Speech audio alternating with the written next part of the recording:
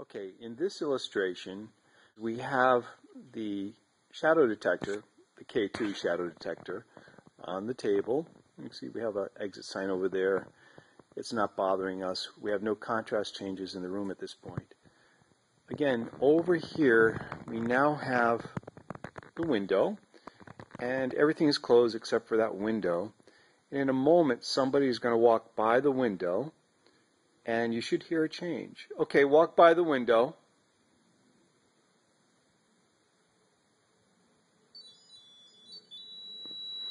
There we go. Let's see if somebody's there. Okay. Let's do that again.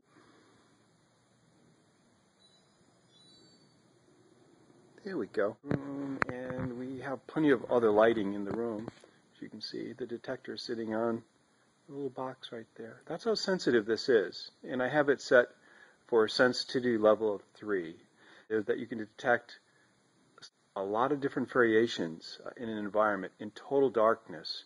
That's why we provide a separate illumination device, just to create a slight contrast for anything that passes between our red LED and the device itself.